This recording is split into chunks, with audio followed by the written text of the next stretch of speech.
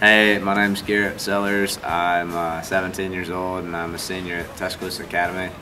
I'd say I'm pretty involved at TA. I play football, baseball. I'm the SGA treasurer. I'm active in school plays, and I'm also on the math team. This past week was homecoming week, so it was kind of busy. We had Powder Puff Thursday night. My team won. A couple of star players were Anna Claire Diaz. She put up a hard fight, ended up with a broken finger. Addison Harrison, aka Truck Stick, ended up with a nice game. Also, I was crowned Powder Puff King. One thing we do at homecoming week is this thing called Mr. Irresistible, and all the senior football players have to try to get the cheerleaders to talk to them. And if the cheerleaders say one word, then they have to give the football player a ribbon, and whatever senior football player has the most ribbons gets crowned Mr. Irresistible. And I ended up with 81 ribbons. Outside of TA, I play church league basketball. Last year we made it to the Final Four, but this year we've got a lot of returning players, so I like our chances. Honduras was definitely an eye-opening trip for me. It showed me that there are people out there in different countries worshiping the same God as we are. Probably the biggest thing that he showed me was that the only thing we need in our life is the love and joy of Christ. And all of these worldly desires that we have are pointless. I'm glad we go to a church where we have the opportunity to go to missions like Honduras, and Ecuador is coming up, which I encourage everyone to get ready for and to sign up for.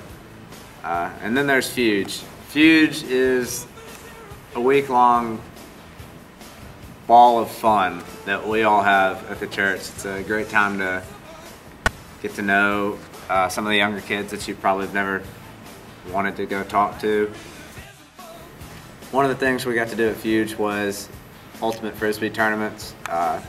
Shout out to Coach Gardner and Taylor for the championship team. The Friday night last year, something got canceled, so as a church group we went sliding down a muddy hill, and we had rap battles, and some of the guys failed epically at trying to do gymnastics moves. I'm not going to name any names. But it's just cool that we have a youth minister like Jody that allows us to do that kind of stuff and let us have fun like that. One of the things I love about coming up here to the arena is the fellowship, spending time with your friends that you don't get to see 5 days a week. I really value those moments because most people don't have the opportunity that we do to come to a church like this and get to know so many people and be friends with so many people. One of my favorite Bible verses is Romans 12:2. It says, "Do not conform to the pattern of this world, but be transformed by the renewing of your mind. Then you will be able to test and approve what God's will is, His good, pleasing, and perfect will." A lot of the times we care what other people think of us, and we try to focus on the secular things around our lifestyle. Really, we're not focusing on our relationship with Jesus Christ. And I really think that's what that verse is trying to tell us. Adios, amigos. Simply irresistible.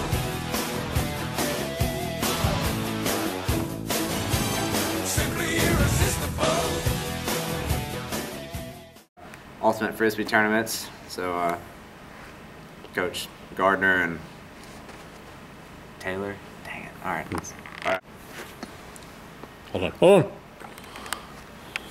Put it hold it right there. Okay, yeah. Put it right. All right. Garrett's using his phone with scripture because he can't memorize. Well, it's longer than I thought it was. Yeah, it is. It's actually a very long verse.